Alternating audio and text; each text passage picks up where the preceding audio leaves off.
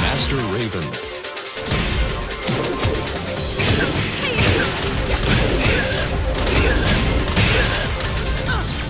Master Raven is more or less the same character, but with some nice improvements to her poking, punishment, and back turn game. Raven's arguably best poke, 3-3, is even better now, with more damage and plus frames on hit. A faster transition into back turned also makes the synergy between poking and mix-ups more seamless and threatening than before. Speaking of which, Raven has also gained access to a power crush from back turned, which makes interrupting her back turn shenanigans even more risky.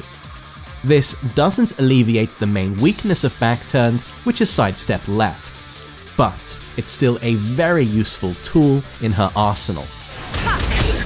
Perhaps the best buff though is that she now has two new 15 frame punishers, down forward 4-4-3 and forward 4 into forward 4-2 or a rage drive, which really helps her out in certain matchups.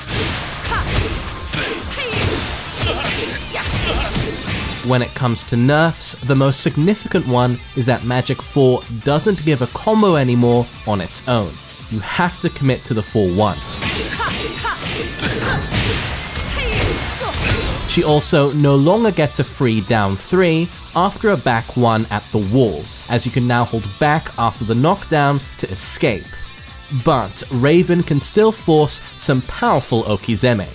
Also, her go-to low from back turned, forward 4-3, is now low parryable. When it comes to wall bounce moves, Raven's received 2 of them in Haze 1+2 and Quarter Circle Forward 2-1, both of which are unfortunately quite mediocre. They're punishable on block, one being locked behind a stance, and the other being pretty slow, though if you do manage to land them, they can lead to some good damage.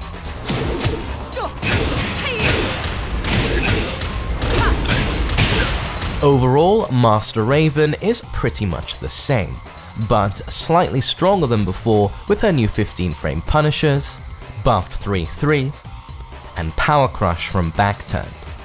She was definitely amongst the stronger characters in Season 1, and so remains a solid upper mid tier in Season 2. Commencing mission.